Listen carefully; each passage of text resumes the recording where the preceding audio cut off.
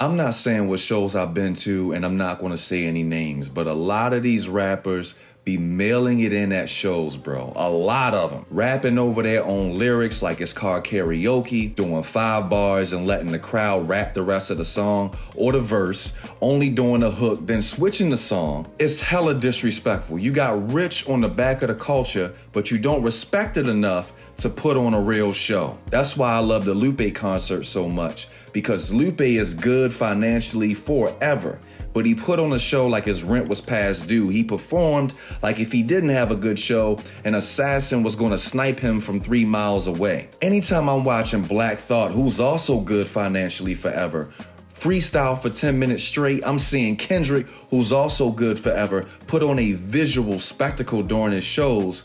The rest of y'all gotta step it up, man. There has to be some love restored to the game. Help me go full-time by pledging $1 to my Patreon, link in bio. And Michael wants to say something to you. Go ahead. Go ahead, say it.